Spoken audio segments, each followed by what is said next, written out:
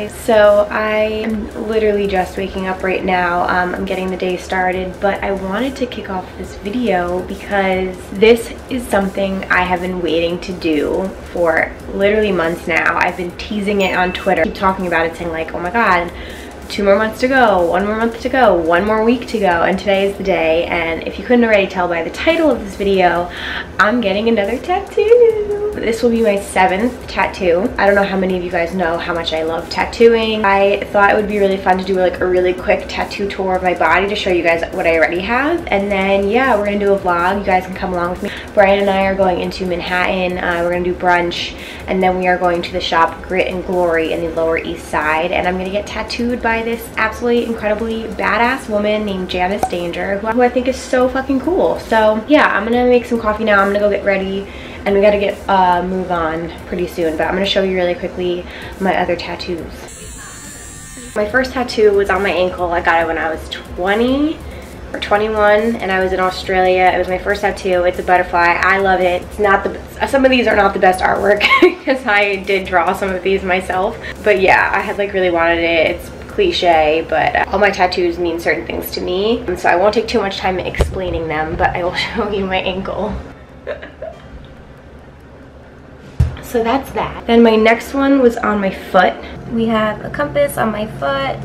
That I got right after I graduated college. I was in a sorority. Our symbol was the compass, so compasses mean a lot of different things to me. So that was my second tattoo. And those were done by different people, obviously. My ankle in Australia, and then my foot and my ribs were done by the same artist in Albany, New York. My third tattoo is a sugar skull. I am obsessed with sugar skulls, with Dia de los Muertos, with Halloween, like obsessed. So I knew I wanted a sugar skull. I actually found a similar design on Pinterest, and then I drew up some changes, and then the artist filled in the skull himself.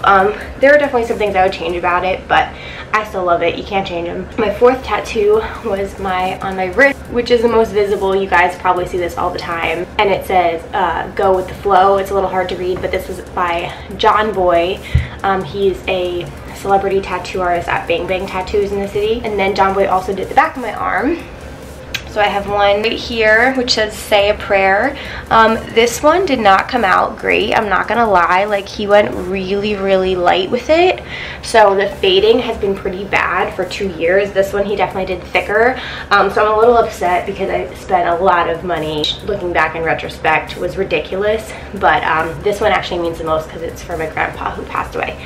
So anyway, my 6th and final tattoo. That one's a little scandalous. It goes down the side of my left hip, and it says she dances to the songs in her head, part of a poem. And yeah, that couldn't more accurately describe me. I obviously am in love with music and dancing, and it just is how I express myself, and a huge part of my life. So that one actually came out impeccably. That was done by Hector at Bang Bang Tattoos in New York. Again, very expensive, very worth it. It's my most well done tattoo out of everything. He specializes in calligraphy. So yeah, so those are my 6. Today I am going to be getting roses on my forearm, which is going to be black and gray. So I'm not going to say anything else. I haven't seen any drawings. We'll see them today in the shop. Those are my tattoos. Now you guys know a little bit more about me. They're all very personal to me, and I love them. And let's go get ready for the day.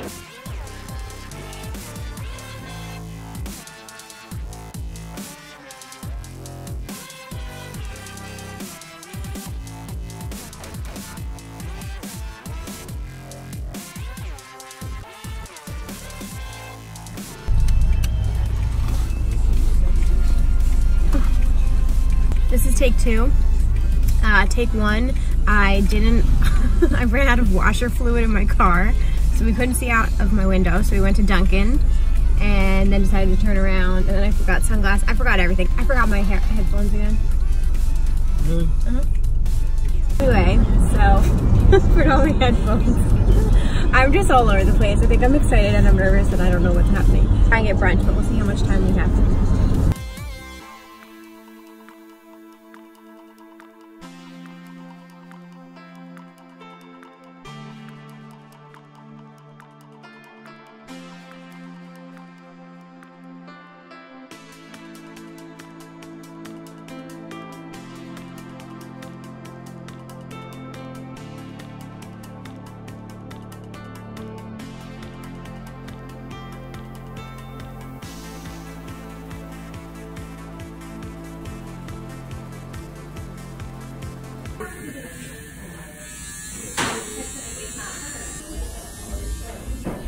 We're at the shop now. I'm so nervous and excited. Excited, nervous.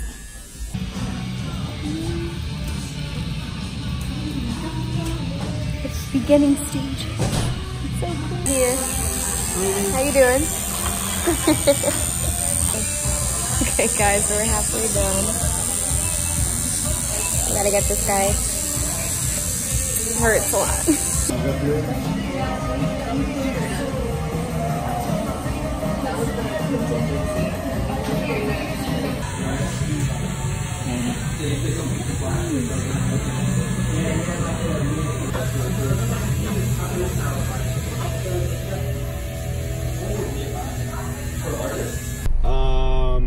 McChicken.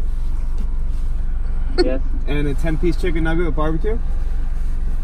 All right. That's all. Person, thank you. Thank you.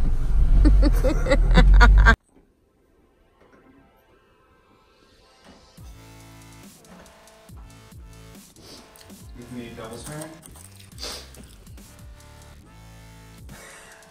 Oh, him. Okay, guys, so we're back home.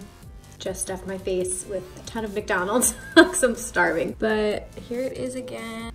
So this like wrapping stuff that they have on here is a new thing. I've never had this with any of my tattoos, but yeah, it basically helps me skip the ointment phase, and I wear this for 4 days straight, and then I go to washing it with soap, antibacterial soap, and unscented lotion. So yeah, I think that's really cool because I just have to keep this on it. It's like really tightly wrapped, and you can see like how red it is. It really, really hurts.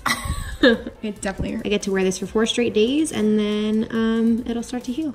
Anyway, I'm just gonna do a super quick wrap up of the vlog right now. I can't really I'm trying not to bend my arm too much, but I absolutely love this tattoo. This is probably my favorite tattoo that I've ever gotten. I just have to say, like, really do your research if you guys are thinking about getting tattoos, because it really pays off if you find the right person whose style you love, and it's like a collaborative effort. And I truly just like loved Janice's style, and I knew she specialized in florals, and I had wanted roses for a really, really long time, and I just knew it was going to be her. The shading was called whip shading, which I had never heard of before, but it's incredibly beautiful and very well detailed. The shop was incredible. Sorry, I look so gross right now. I was like sweating in that chair. It really hurt. I will say, on a scale of like 1 to 10, I have my ribs done and my foot done. Those were worse, but this was more painful than I thought it was gonna be. And I have a pretty high pain tolerance. I'd say it was probably like a 6 out of 10. 6.5 maybe. It was painful, but worth it. It took about 2.5 hours to actually do the tattoo, but we were there for a while longer, because she had to draw it out, and then she hand drew the stencils of the leaves on me. She had a couple more leaves in there, and I took a couple out because I'm like not huge on the leaves, but they're actually really, really beautiful. So yeah, I would highly recommend the shop. Grit and Glory. Everyone there was super nice. One of the owners of the shop, Megan Massacre, who was on I think like New York Inc. and a bunch of those shows, was there. She's super cool. I recommend it. The customer service is amazing. Janice was amazing. I recommend her. It was a really awesome experience. I would 1000% go back. The pricing was really, really fair. I've been ripped off on some of my other tattoos before. I hope you, ow. I hope you guys enjoyed this vlog, enjoyed getting tattooed with me. I can give you guys some updates on how it heals. You guys can follow me on Instagram. I'll be posting a lot of pictures and videos there. See you guys in my next video. Bye.